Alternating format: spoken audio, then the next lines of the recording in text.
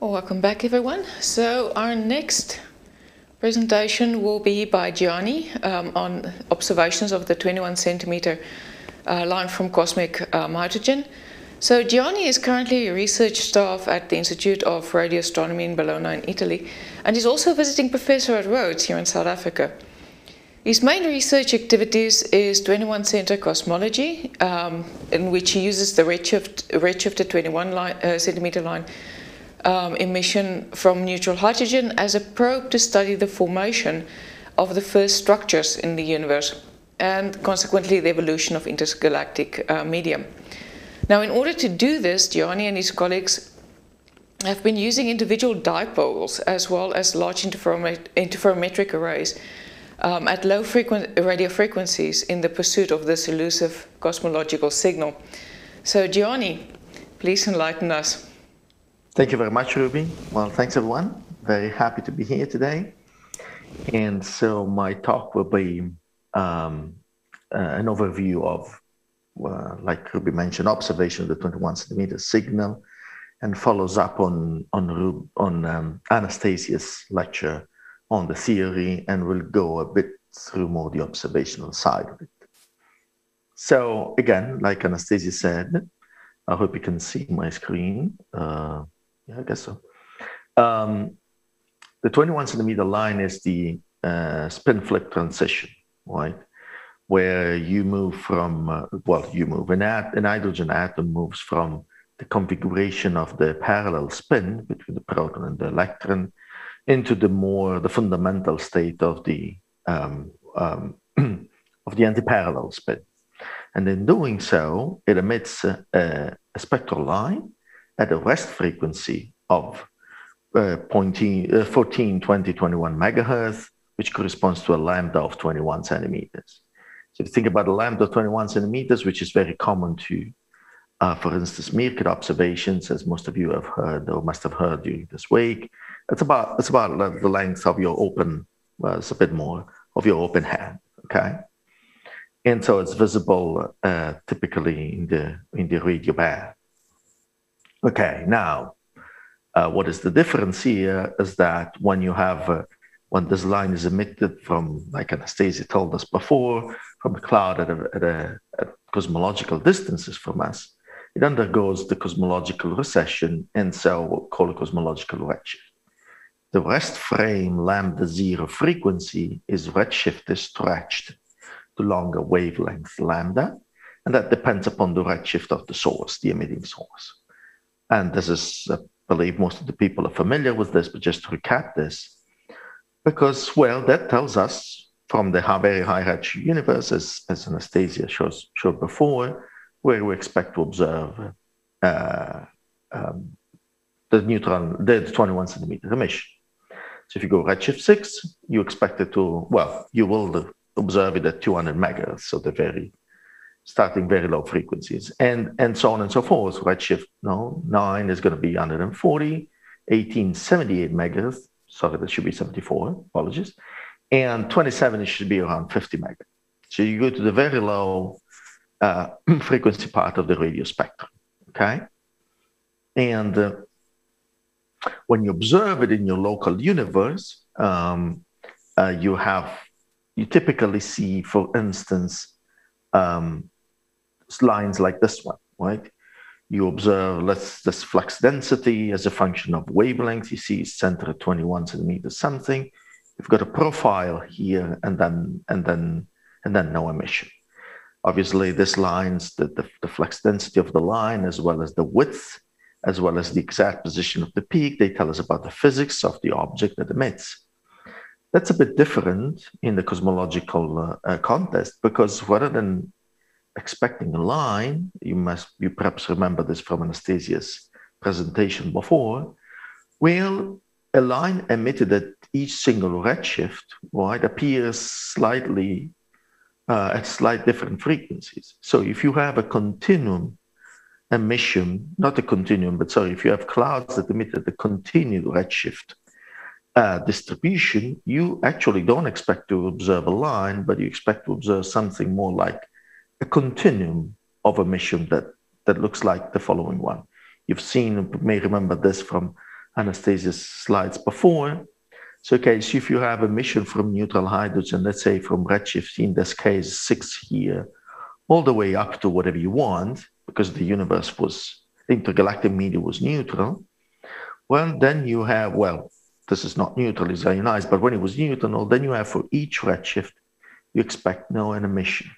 And so rather than looking at a standard line here, we're looking at something that has continuous emission across redshift and therefore across frequencies. Right? This is the familiar frequency redshift the frequency redshift that I try to make us familiar with right now. Okay. What does the signal look like? Anastasia showed us something. It's a bit unusual for standard radio astronomers, in the sense that standard radio astronomers are used to something like this. This is a LOFAR. I take this example from LOFAR, one of the current telescopes at low frequencies. It's a large field. You can see they put here the full moon as a comparison, several degrees across in the sky. And all these dots are radio sources that some of you may be familiar if you heard of, at least in this week. So there is the scale of the problem here. These are degrees in the sky. Then if you make a zoom in various areas, you can see that now there are a lot of small dots in the radio sources here, but these radio sources have structures most of the time. You can see here is the standard nucleus with the 2 jets. Some of them don't really have this like 2 symmetric jets, but they have jets that curve and bend over, narrow and wide, on emission that are on scales of degrees arc minutes, or perhaps even arc seconds. Some of the fields look more complicated. So we are used to something like this, nevertheless, where you have like most of the sky is empty, you can see it's dark. And then you have some high signal to noise emission, either a compact source or slightly extended or something like this. So this is different in cosmology, because like Anastasia showed, the signal that we're looking for is similar mostly to this. Now, this is one of the many simulations. And there are 3 slices up here. Just not going to go into the details. It's the look that matters here. So it's redshift 11, 9, and 17. If you move down, you can see what is important is to see that these black areas are where the hydrogen is ionized. And so there is no 21 centimeter line emission because the electron was stripped off, right? Or you can see that as reionization progresses, at the beginning, you have a lot of signal everywhere, then you have a lot of zeros, and then more zeros until probably is everything 0 at some point. But what matters here is that this is, again, a cosmological simulation of, don't remember exactly, but probably a few hundred megaparsecs across, right? Hope people are familiar with megaparsecs. The color scale shows the intensity of the signal. So red is bright, and like Anastasia mentioned before, right, you go 0 all the way down to blue is 0. You can see that it's everywhere, right? It's everywhere in your simulation on different scales. Right? You see this hydrogen bubbles that sometimes are here small, and then they grow larger and larger here until they are not even longer bubbles, but they're just larger areas in the cosmic ball. So the idea, so we're looking at something that, if you like, you've had in this week lectures about this, so I can already call it the beam, your telescope beam, right? Falls completely your beam. It's essentially everywhere. Well, it doesn't have a specific location like it could have. Could be for a galactic center, specific radio source or pulsar. And there's scales in the emission that range from a few arc minutes all the way up to degrees. An example you can see in this, Anastasia showed this before too, and this is the map of the cosmic microwave background, the Big Bang relic, if you want. And it's the picture of the universe when it was only 300,000 years old. And you can see that in this picture, this is what we call in the galactic projection. So if we were looking at our galaxy, the galactic plane would look like here, like a band, horizontal band in here. And you can see here, there is essentially signal everywhere. You have the bright spot that are red, the cold are blue, cold and bright with respect to what? With the average temperature that was subtracted out here, the 2.728 Kelvin. But so essentially, it's a very similar concept. You have emission that is everywhere, and ranges on large range of scales, okay? And so what we want to measure eventually is this, right? We want to observe the intensity of the signal as a function of position, if you want X and Y, or angle in the sky, and as a function of redshift. In other words, we call it the spatial evolution of the 21 centimeter signal.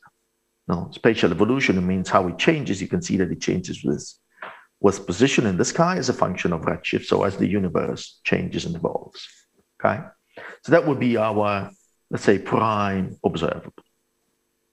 But there are, like Anastasia mentioned before, some variations on this picture.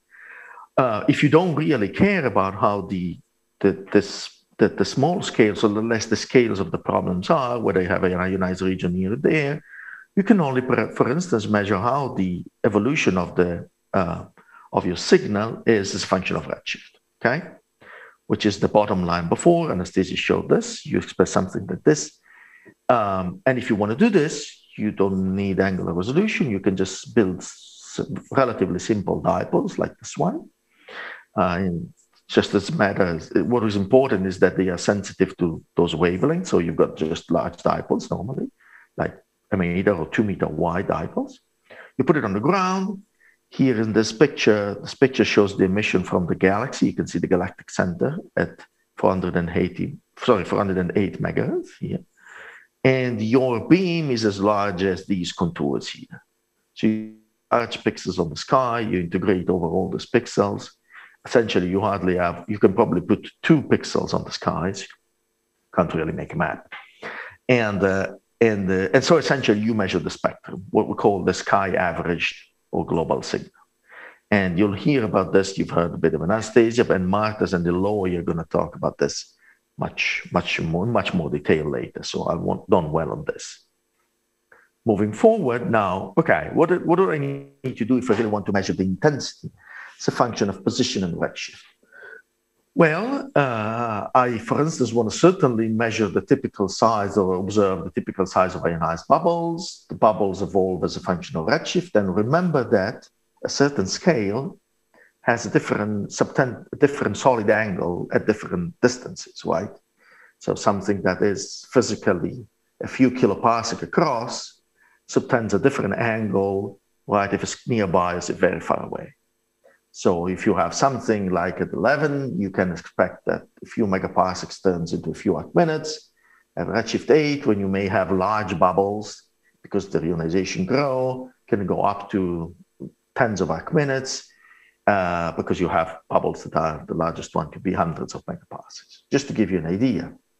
Obviously, you have signals in even larger scales, so the degrees, and then you can have signal on very small scales. How small? Well, almost as small as you can. Obviously, galaxies are probably a few kiloparsecs size, so you don't want to go and resolve the kiloparsecs, but you have a large range of scales.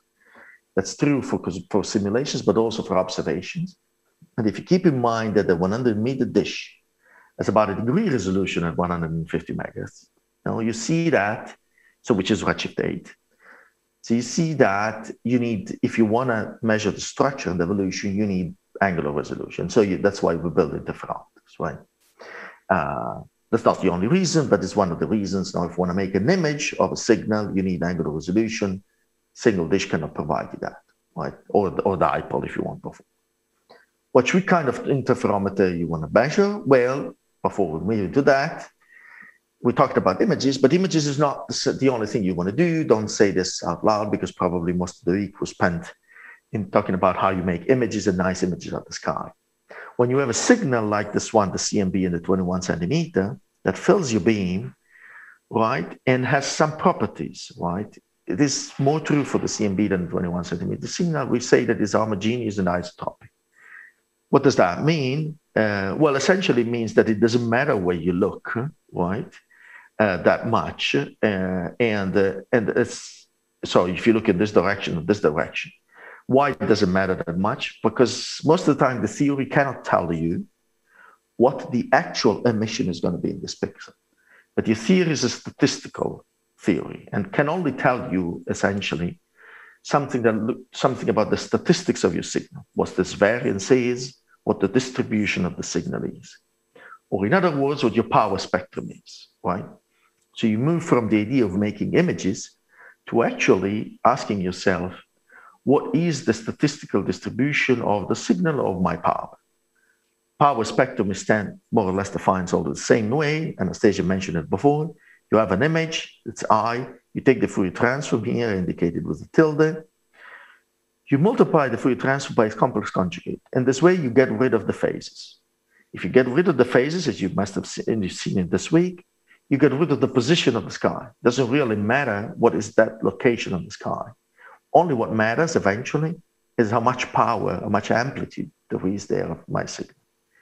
And this brackets here indicate that you average over, well, over what at this point, if it doesn't really matter in which direction you're looking.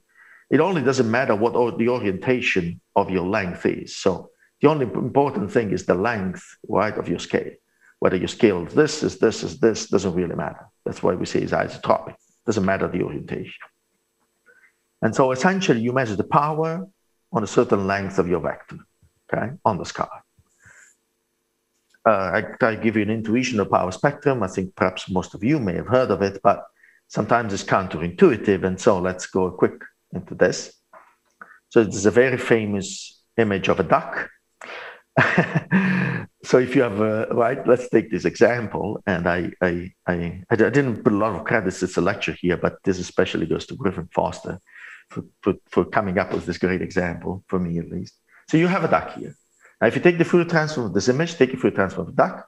Fourier transform is a complex number, and you can plot the amplitude and phases. And there you are. So the amplitude you can see here, and if you, I challenge you, if I just look at these two things, the amplitude and the phase, to understand that you would be looking at the Fourier transform of a duck, right? If you didn't know the image before. So why are we looking at this? Phase of structures everywhere. First of all, Fourier transform are difficult to interpret. They are not obvious apart from very simple examples. You can see here is a lot, the amplitude, a certain distribution. On the very small scale, there is more power. There is very little in the largest modes, right? This is the modes. And so it's concentrating towards the zero mode, which if you want the zero mode is the average intensity on the map. And the phases have some structure. Now, interestingly enough, you go back, and this is, sorry, you go back, you don't go back, so you go forward. I swapped this, but okay. On the left here is the image of the duck reconstructed using phase-only information. So you zero your amplitude, if you transform back phase, and you get this. On the right, there is the image of a duck where you zero the phase, and you just use the amplitudes. What are we learning here? Well, we're learning that most of the information that we know about images, about our structure, and even the astronomical images, is in the phases, right? You don't see the duck very well, but if you look carefully, you can spot that there is a duck in there. Don't see the details, you miss the contrast a bit, the colors and all this, but you can say there is that. If you look at the amplitudes, you can't say anything. That's because the amplitude is largely dominated by the average in the map, the zero component. So to say, and you have learned this in this week, that the phase information is very relevant to preserve the information on the map, but more relevant than the amplitude. Well, in cosmology is ironically completely the opposite. You just get rid of all these phases because that's what your theory kind of tells you, and you retain the amplitudes, and particularly retain the power, the square of the amplitudes. No, not even the distribution, spatial distribution. So if I go back to this, Mr. CMB, and again, right, I don't care whether this spot is here or there. My theory doesn't know this. This is an observation, so my observation does. If I take the power spectrum, that's what I get. I get a lot of structure, opposite to the image that I showed before. And in these peaks, as a function of scale, there is, just to impress upon you how relevant this is. There is essentially the history of our universe. We determine cosmological parameters by this little plot in here. We determine, like the matter content of the universe, how quickly or slowly it expands, right? What the actual description of the geometry of the universe is, so the general relativity, and so on and so forth. We want to play this game exactly with this 21 centimeter. So we have essentially three observable, well, for this talk, two images and power spectrum. Why is this so relevant? Because interferometers are natural power spectrum instruments. This is the example of two-element interferometer that you've seen in this week. So you have two elements in here. These two elements measure the brightness coming from the sky, essentially offset by a relative delay between the two elements. The delay is a function of the antenna separation, okay? So they measure the coherency of the sky signal at the baseline separation. In other words, they measure this. If you call 1 and 2, the visibility, you've seen this week, is the Fourier transform, right, of the brightness distribution of the sky I, essentially over the, where the phase term is the baseline separation. And not just separation, also the orientation you've seen this week. Now, if I have a baseline like this and a baseline that's oriented 90 degrees, that's different. And we've been used the U and the V and the L and the M as coordinates. If you measure, why is this important? Because if the interferometer already takes a Fourier transform for you, well, then you're almost done, right? Then the only thing I need is I have a Fourier transform. I just want to get rid of the phases and measure the amplitude. I multiply the visibility for its compass conjugate, and I got a power spectrum. I hope that this shows you that this with an interferometer is technically, at least in principle, very simple to measure the power spectrum. The power spectrum is measured at which mode, the K coordinate, which is the length of your baseline vector. Okay. So now, if I want to measure all the scales, I do something that is similar to imaging. This is, I hope you can see, this quality is not as good as I hope to see in my, but you can lay down a few antennas here, if you can see these circles, and you get the equivalent of the UV coverage here. This is in meters, U1V. If you lay down many more antennas, let's say in a pseudo-random way, you get a much more coverage in the UV space, which means you measure many more modes, and you can sample your power spectrum, like your function, on a much broad range of scales. In this case, it's very similar to making an image. You just don't Fourier transfer back, you simply sample the distribution. So, interferometers, well, you start off from visibilities, which are a function of the U and the V and the frequency. All modern interferometers measure visibility as a function of frequency. And this is extremely convenient for us because frequency maps directly into redshift. So if you measure like 1,000 channels in your correlator and instrument, right, you get immediately 1,000 different redshift slices. This is the frequency of your observation in megahertz. So this is how each frequency maps into a redshift. So in order to get a power spectrum, so you have two ways here, right? Either you do the standard approach where you have the UV coordinate, you Fourier transfer them, right? And you get an image cube that with Meerkat and any other observations they're familiar with. So you have angles as a function of frequency. Frequency again maps into redshift, and from these, right? And here you can actually measure the brightness distribution of your signal. Okay. Well, so the evolution of the spatial distribution of the signal. You can make maps on the sky. The maps of the sky you make will be depending upon your UV coverage and so on and so forth. But in principle, that's one way to go. The other way to go is that, well, I already have as the 21 centimeter signal, like I said before, is a three-dimensional quantity. So X, Y, and Z. So position, and redshift. So my visibility, so when I make a Fourier transform, when I make a power spectrum, I make a three-dimensional power spectrum. I already have Fourier transform U and V. If I Fourier transform on the frequency axis, and I call it eta, right? Then I have, gone into my coordinates. U, V, and eta are not exactly K, but it doesn't matter. It's just a proportionality constant.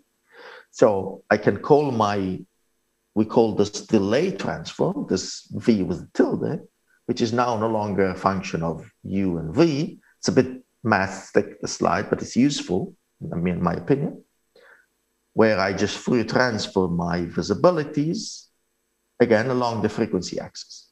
So I do another Fourier transform. Now I have two coordinates, right? And I have one baseline length, which I recalled it square root of u and v, u, and I call it k perpendicular. So essentially the k mode that is on the plane of the sky. And then I have another k mode, which is parallel to the, perpendicular to the plane of the sky, if you want, along the frequency or redshift axis.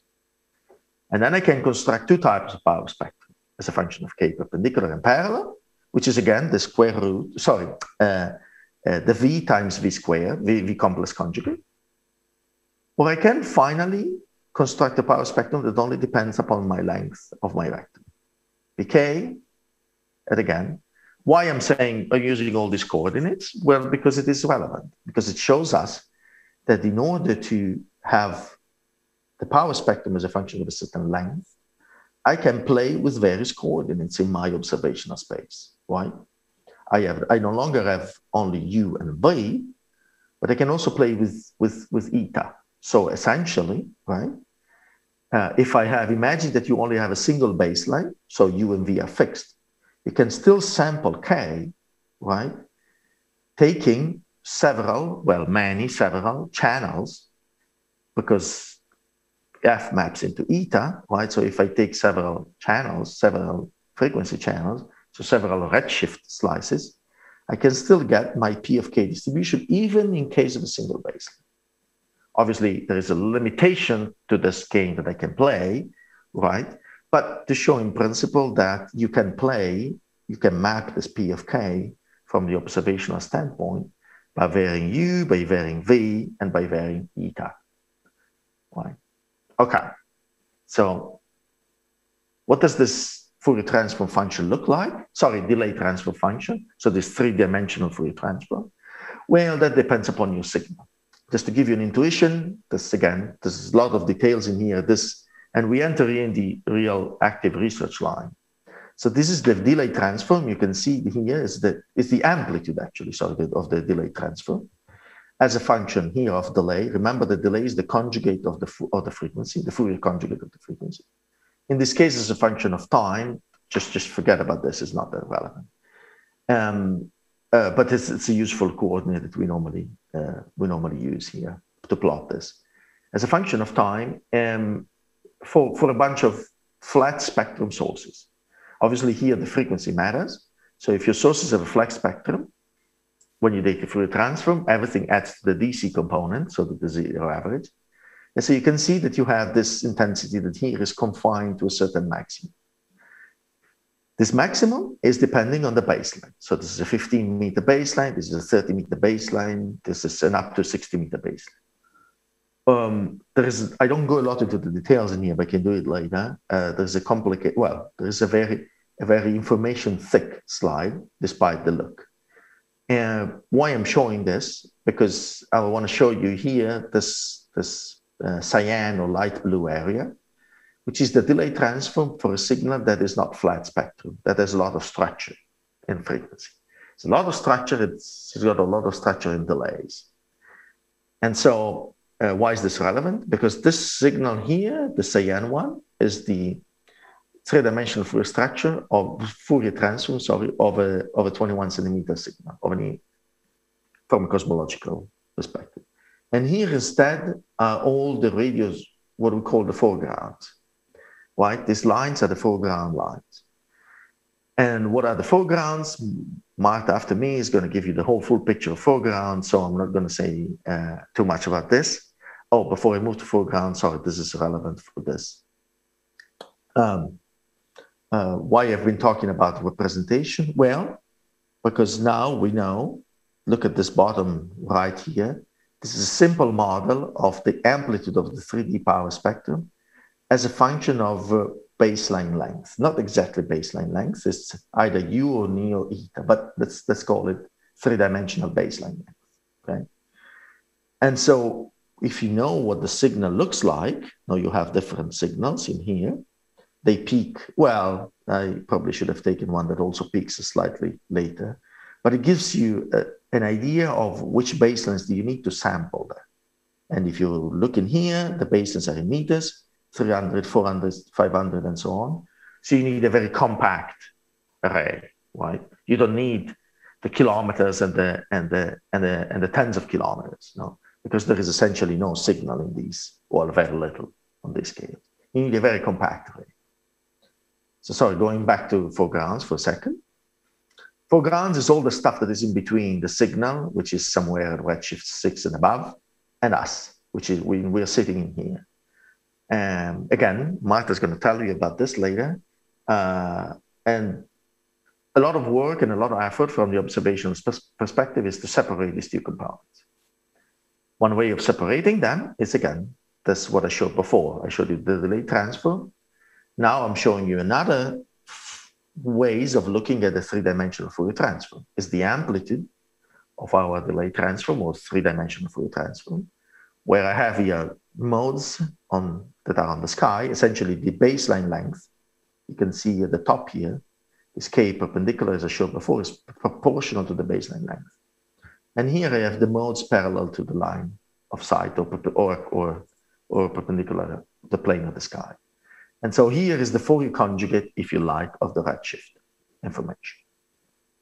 Why is this relevant? Well, because, yeah, I should have put the units, I forgot. Anyway, red and yellow, so apologies for this, is very bright. And blue is a few orders of magnitude from 4 to 6 fainter than the red and the yellow. So this, and Martha again is going to talk about this more. But what I would like you to take away is that an interferometer is, when you measure the power spectrum, when you split this into dimensional power spectrum, is a natural instrument to separate foregrounds, which is all this emission here, from the high frequency, or if you want, cosmological emission that is expected to live somewhere here. In the delay transform plot, let me go a couple of slides before, if I manage. So in here, you will see, right, you will see that this cosmological signal spans quite a large range of delays. And this is true for essentially every baseline. So if I go here, that plot would be a vertical slice in here. So given a baseline, let's say a 20-meter baseline, I go down. And as you can see, the foregrounds occupy a very little range in the K parallel mode compared to, for instance, like all the correlate with K parallel mode that I can sample. This is less true for the longer baselines. So if I go to very short baselines, I have a region of space where we call the COR region, where we expect to detect the signal. And most of the things we do is not really true, but at least most of the things we do in the observations I'm involved is to measure with a series of baselines here, let's say something that goes between 0 to 80, 100 meters, right? And essentially throw away all this information and retain the Fourier spectrum modes all in here. And then we just combine them together to improve the signal to noise, to attempt into a detection, right?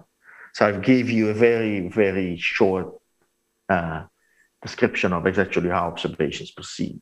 I'll show in a second later. A very active line of research that I'll mention here, but it's important because you've heard a lot about this in this week, is that in order to preserve this description that allows you to hopefully detect the 21 centimeter signal, you need a very accurate calibration of your instrument. Very accurate calibration, because every calibration error you make essentially reduces the width of this area, because it takes power from the very bright part of the sky, the foregrounds, and throw this power into this area. So observationally, we essentially do two things: integrate for very, very long and average the power spectrum, and try to calibrate the instrument extremely accurately. This may sound like an easy job, but not that easy, because we haven't really managed to detect the EOR yet.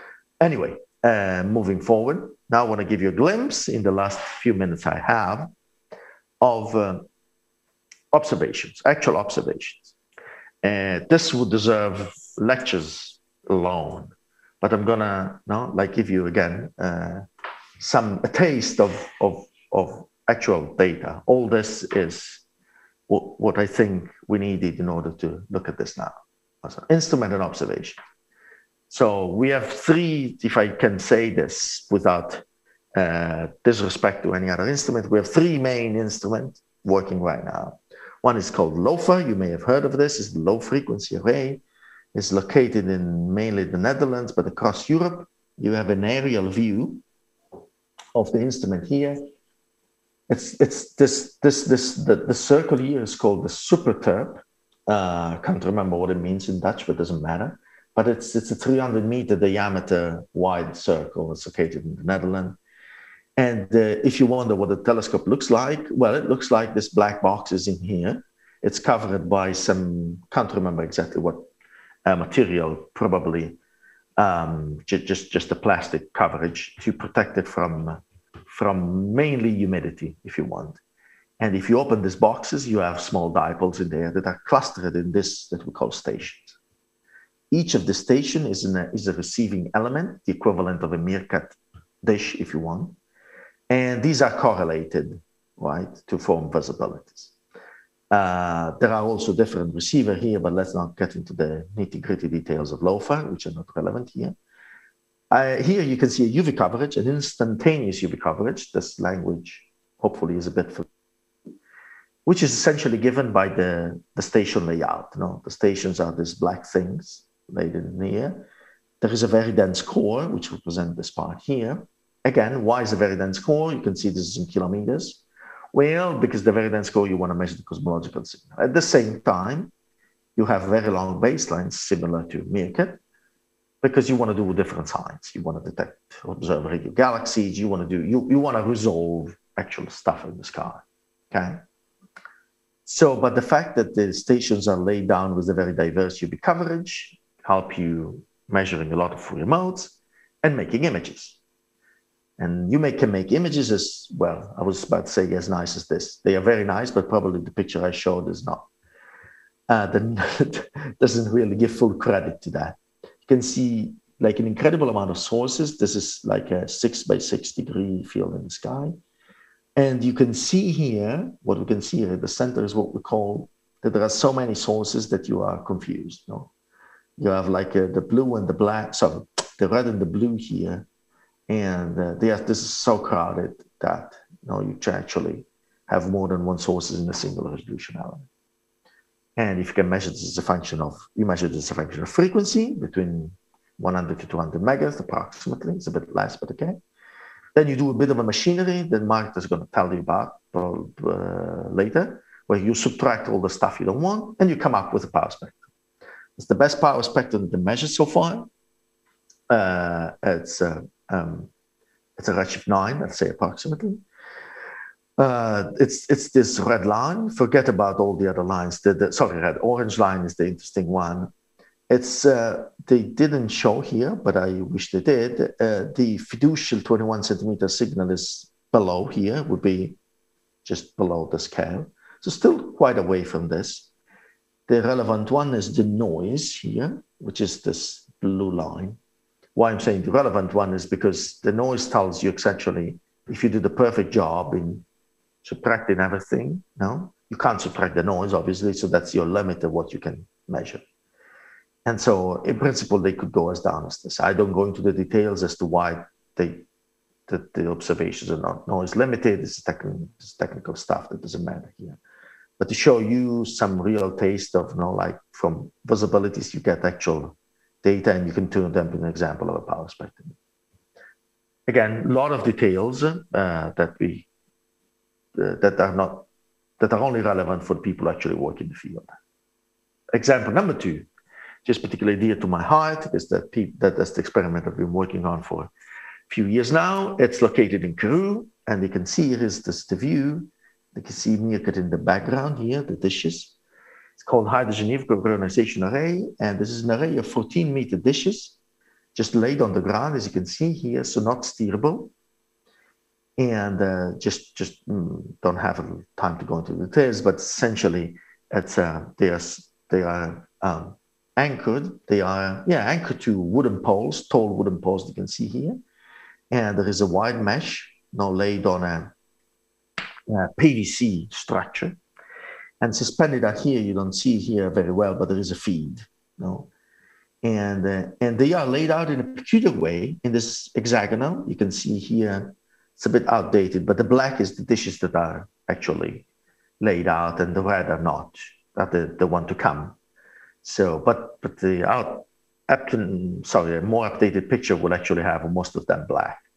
In a very peculiar layout in this hexagon grid, where you can see it's a very regular grid. They are spaced on a regular grid, and essentially they are 15 meters apart. They almost touch each other, right? On a very regular grid.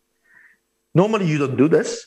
If you go back to your lecture about UV coverage, you know that this is disadvantageous because like this baseline measures the same Fourier mode on the sky and the same as this and this too. So you're just essentially wasting your metal on the ground, rather than orientating it in different directions and different separations. You just get the same information all over again. Well, like I said before, why is this? There's very reasons why you do this. One reason is that, okay, I only measure one UV mode, right? But I measured it incredibly well because I can average, essentially I get the same measurement all over again. And I can average in order to beat the noise down incredibly. How do I get resolution in K-space? From the frequency dimension. So essentially with this array, we look at examples of the visual baselines, and I'll show you here again. This is again the three-dimensional, the delay transfer, the amplitude of that. And that's the signal we look at. We look at something that, again, as a function of, this is a transit instrument, so you don't really track a single direction on the sky, and that's why there is the LST here. So we have measurements at different times, so that's why the time axis here. We have K modes in here. We have, again, it doesn't matter the left and the right, it's just a different way of treating calibrating your visibilities. But you look at the right, it is clean or cleaner then. You can see very, very, very much emission here, which is, again, what we call the foreground. Very noise-like here, which is where we would like, again, to go deep and integrate for DR. So we Fourier transform a lot of baselines, we average them together. I'm going a bit simple here. And that's what, and we look at these, and we produce these plots. And we produce these plots until we hope to see popping up here a signal. A third one, I'm not going to talk about in details, is the MWA, but it deserves a mention because it's I like it, I'm running out of time, so I knew I was running out of time. The MWA combines a bit of a loafer and the Hera. If you can see here, this is a sample of a station in Western Australia. The MWA has got this hybrid array configuration where the stations are laid out in a pseudo-random configuration, but also in two large hexagons here, like Hera, for instance. So this part is like loafer and this part is like Hera. So you get a bit of both, okay? With the pros and the cons. I don't go into details of the pros and the cons now, but so what you say is that you can do the Hera thing where you don't even make images of the sky, you just take the visibilities, Fourier transfer on the frequency axis and integrate that down. Or you go the loafer way where you can actually do images of the sky, right? Subtract or subtract whatever you don't want, and on your residual image, you do a 3D Fourier transfer back into power spectrum. Finally, where do we stand? Well, we stand still far away. That's my recap of the observations. And it's a power spectrum now. So the amplitude of your power spectrum here really as a function of K, is a function of redshift.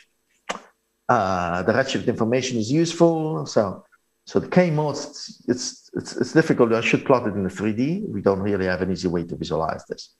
So each point is slightly different K mode, but it's a different redshift. As you can see, a collection of all the pictures, the measurements in the literature, starting from the early one up in here to the more recent ones. So the loafer point, which is the deepest one, or they say they are the loafer points in here. The deepest one is this little dot here.